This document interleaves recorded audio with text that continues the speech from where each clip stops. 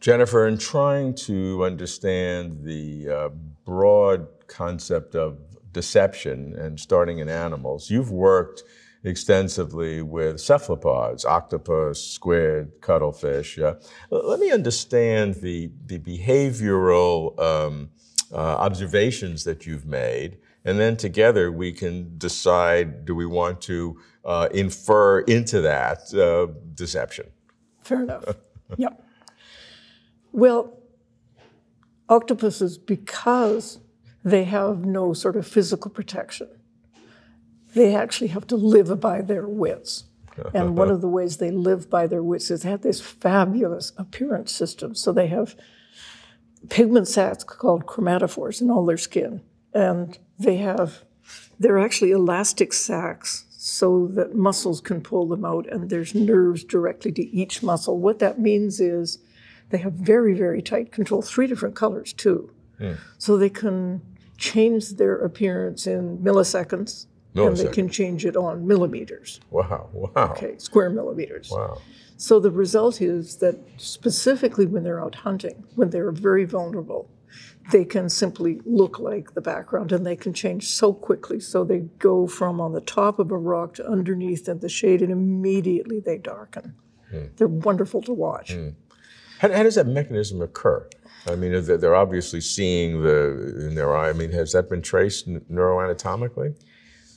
Yes, they are seeing, in the sense that they're picking up the appearance of everything around them. Right. And then they're sending the information to very big optic lobes, which are immediately below the eyes. Okay. And there seems to be some control of the patterning in the optic lobes, and then there's 3 different neural centers in the brain, and then it goes immediately out all the way to this 2-dimensional surface of the skin. Right.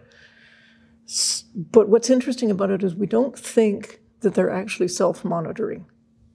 So they produce this fabulous appearance match to wherever they are, but we think they're not monitoring themselves. Well, certainly at that speed, it would seem impossible to self-monitor, even if you could. Well, but interestingly enough, they're colorblind. Oh. And they have color patterns.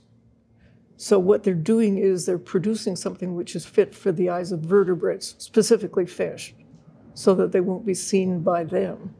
But they're not self-monitoring because they're, very much at least, because they're not picking it up because they haven't the receiving potential. But they're able to match their environment. That's correct. And so how is that happening? If they're not able to perceive, are they just matching the degree of saturation, or is the perception of color that they match their body kind of at a lower level, that they're not, that they wouldn't behaviorally react to it? So we say they're colorblind, but it's sort of like a blind sight. Is that what's happening? No, not really. They really must be picking up black-white very, very sensitively. And yet, how they decide which of the chromatophore colors they should put on and off, that's a little bit of a mystery to us. That's interesting. Because if you can't see them, how can you make them? Right. Well, when you say you can't see them, I'm just pressing here a little bit. Yep. Like, the phenomenon of blindsight, where people say that I can't see anything, but that they have a 90% accuracy because they're seeing something on a non-conscious level. And is it possible that octopus could, when you say that they are they're colorblind, they can only see degrees of black and white, that's because we've tested them in terms of their reactions. That's the only way we can know it, obviously.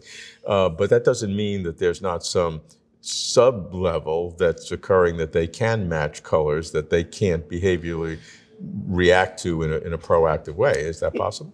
No, it's a little bit different in humans with blind sight because we actually have several different circuits in the brain. Right. And there's a circuit that we're conscious of. Right. And there's a circuit that we're not conscious of.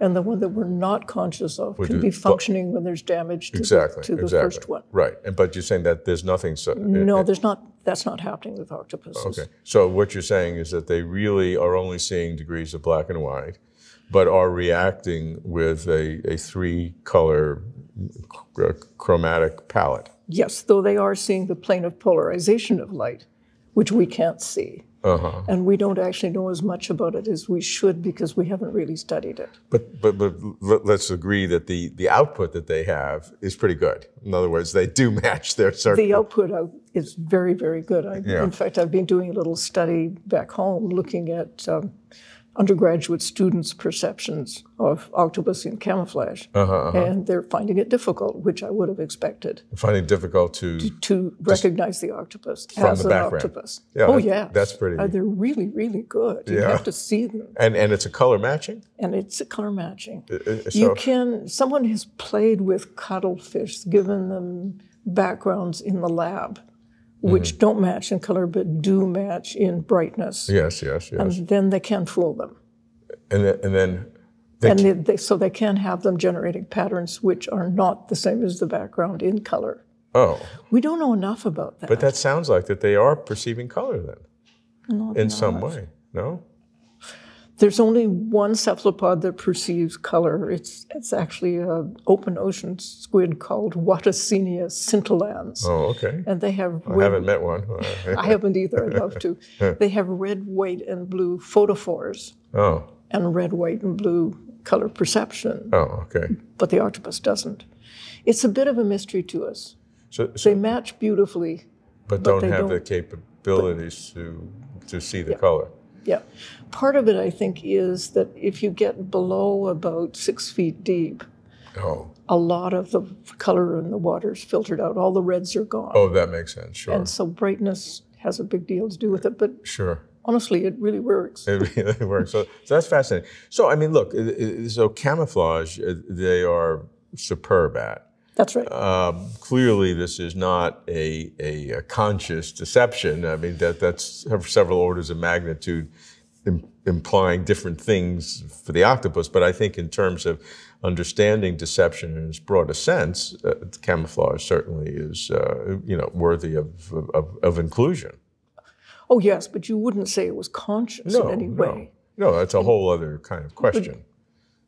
It's semi-automatic, I guess you could say. Right. I mean, it's not like a stick insect, because a stick insect, of course, looks like a stick, not an insect. Right.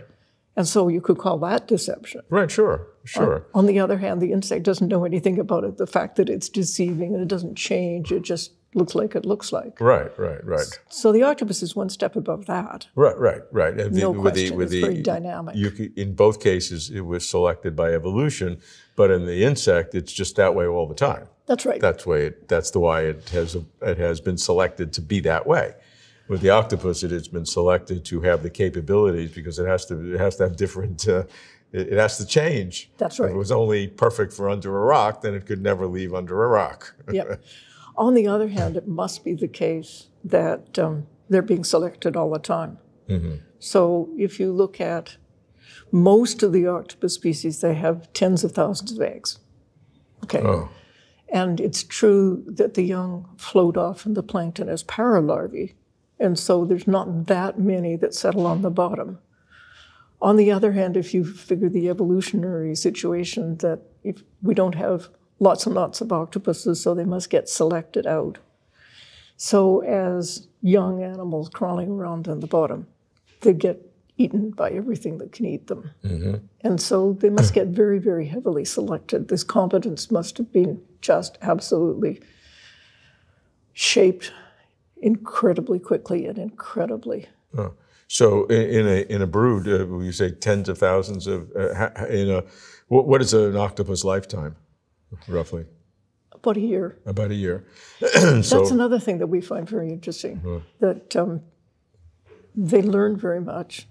They are very, very adaptable, very flexible, and learn every way possible. And yet they're not doing it like the elephant, for instance, which is living for decades and needs to remember for decades. Yeah. The octopus is dead in a year and a half, and yet it's still got this strong evolutionary push to learn everything in sight. And how many eggs would it hatch during that year?